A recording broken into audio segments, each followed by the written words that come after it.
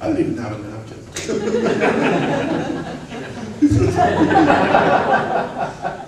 Your story really resonated with me. There's lots of details we need to talk about. I have African American ancestry as well, but we didn't tell anybody. So, but so I always feel like my Mormon baptism, because my father baptized me, and it was the African blood comes through my father's line. So I always feel like my baptism was really never that valid because I lied about it.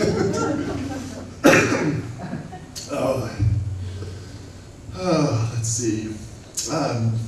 Meeting with Marlon Jensen. That was just I still don't even have words to describe how beautiful and healing and freeing that was for me. You know, the meeting started off a little rocky. There were some statements made that were a little like, wow, okay, is this where we're really going? And then finally it kind of got turned around, and as more people shared anger and their stories of hurt and betrayal and confusion, and you know, it just really opened up, and sharing my story and my, you know, everything that I went through, which is all very similar to your story, Trey, sorry. And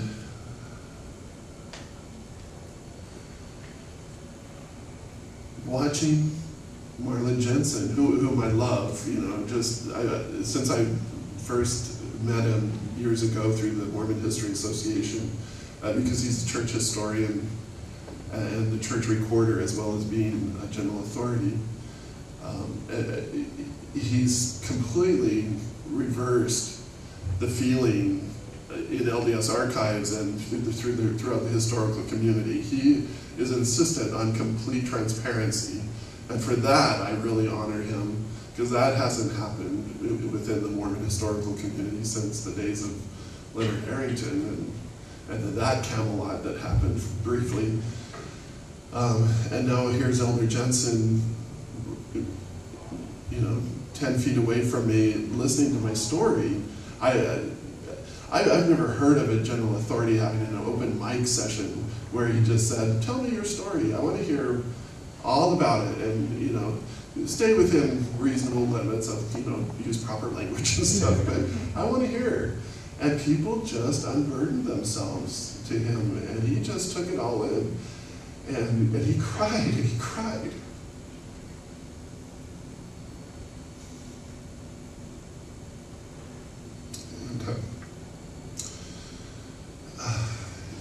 And he apologized, you know, which, even though it was just personal, it was his personal apology. It was not the church. It was him speaking as a human being to other human beings. It was so meaningful to me. And then afterwards he came up to me and we had another 10-minute discussion just alone. And he cried again just to me and begged me to forgive him. How could I not?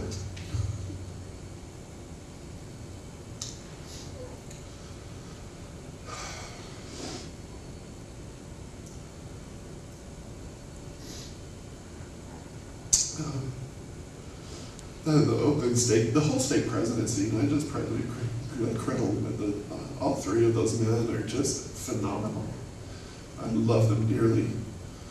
And even though I don't live anywhere near Oakland, I was so grateful that they invited me to come and participate in that whole experience. But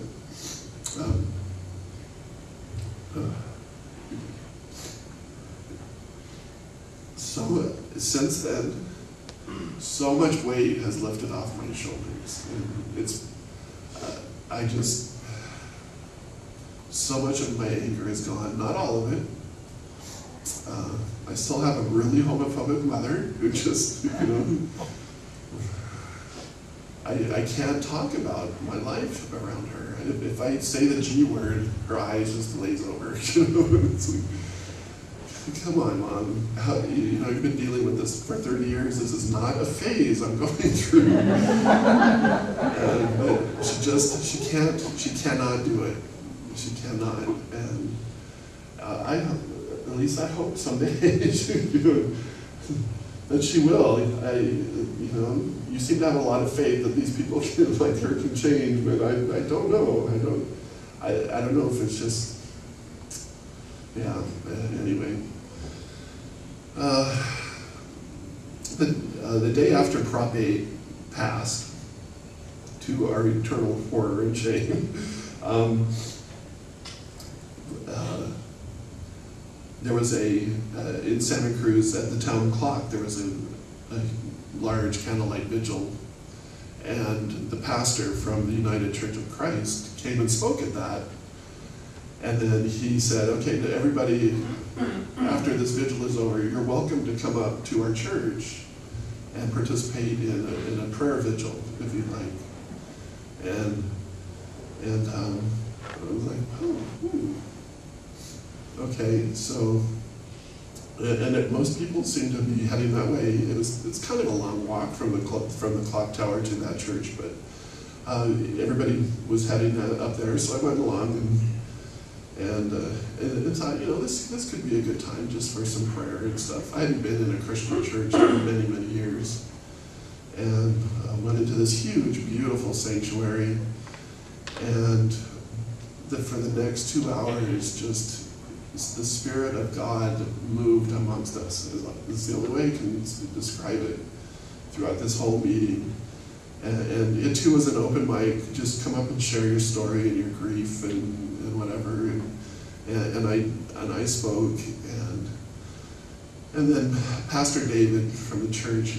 There's an altar in the center of the sanctuary area.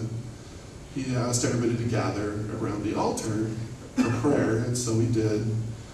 And he prayed, and he prayed. And it was just one of the most powerful, beautiful prayers, so heartfelt, and begging God to forgive the Christians for what they had done to the gay community. And I was like, what? And then we just started singing gently, "We Shall Overcome." And then there were about 400 people gathered around this altar singing. And all of a sudden, I heard at least double that many voices singing along with us in beautiful, perfect harmony. And I went, I hear angels. And that was it. I just said to myself, I want to come to where the angels are singing. For the whole year before that, I'd been really missing music in my life, and had been sort of putting out feelers like, I need more music. And I was like, okay, I want to go where the angels are singing. And come to find out, this particular congregation, they have a traditional liturgical service in the morning, and then 2 hours later they have a jazz service, which rocks. It's a 6-piece jazz quintet, and then a woman named Lori Rivera who has the voice of an angel. And I mean, you know, they sing U2 and Joni Mitchell and just rock and gospel songs, and it's just. So I started attending that service, and come to find out, this church has what they call an extravagant welcome program for the lesbian, gay, bisexual, and transgender community. Extravagant welcome, not just welcome,